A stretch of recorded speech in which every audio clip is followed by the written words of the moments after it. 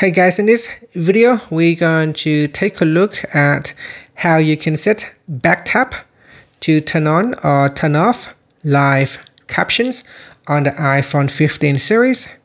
First, let's go back to the home screen by swiping up at the bottom of the screen. Then from the home screen, tap on Settings.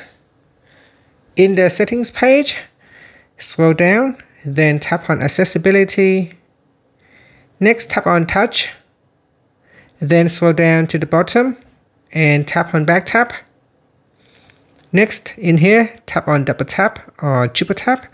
So I'm going to use Double Tap. Then scroll down to the Accessibility section, and in here, select Live Captions. So tap on that, and then swipe up to go back to your home screen.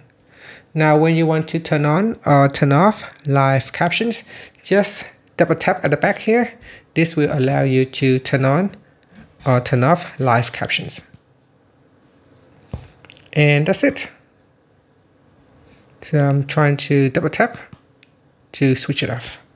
And that's it. Thank you for watching this video. Please like and subscribe to my channel for more videos.